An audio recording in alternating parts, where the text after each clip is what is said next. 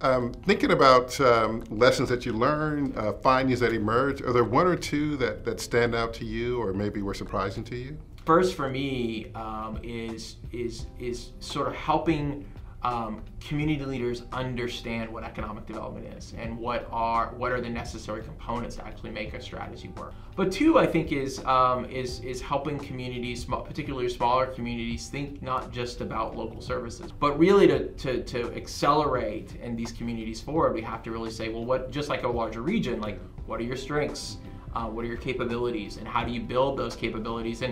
And for smaller firms, that actually may, I mean, for smaller communities, that actually may be more important for larger communities. Like, you really have to know what your expertise is and go all in on that particular industry. And frankly, a set of firms that have the likelihood to scale and grow to create that capability for you. Something that comes up in your work over and over again, right, is innovation, right? Innovation ecosystems, innovation hubs. And I'm wondering, right, what are some of the sort of critical resources or catalysts for communities, big and small, beginning to think about innovation, thinking outside of the traditional sort of economic development box or playbook? Yeah, I mean, I think so. Like a place like Kendall County and Bernie County, I mean, I think it's about being somewhat creative about what are those resources that you can leverage to build those ecosystems. So, for instance, in that community, what we know about Bernie and Kendall County is that there's a large number of Austinites and residents in San Antonio and other larger metros looking to that community as a retirement community, as a place to sort of look for the next phase of their life.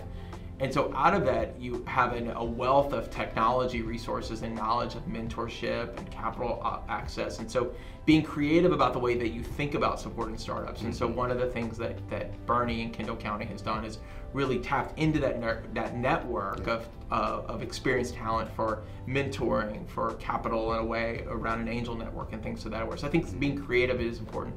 And I think one of the things that we have to think about too as we think about innovation growth in smaller communities is how do we leverage those regional colleges and universities. We tend to think about UT Austin and our big guys as the innovation hubs. Some of these smaller community regional universities, community colleges can do that too, if given the right support and engaged with the community in the right way. Think about your work, right, and the work that you did for IC Squared. Are there any particular issues that emerge for you in terms of how we might think about leveraging some of that insight to improve community well-being? So I think, again, for me, like, economic development is about community engagement, it's about understanding assets, but that whole process is a lot of times is about educating your citizens and your public officials and your decision makers about what are the drivers of this, of economic development, and why are these issues important. And so getting that knowledge and that expertise, that sort of knowledge into the hands of decision makers, I think is important.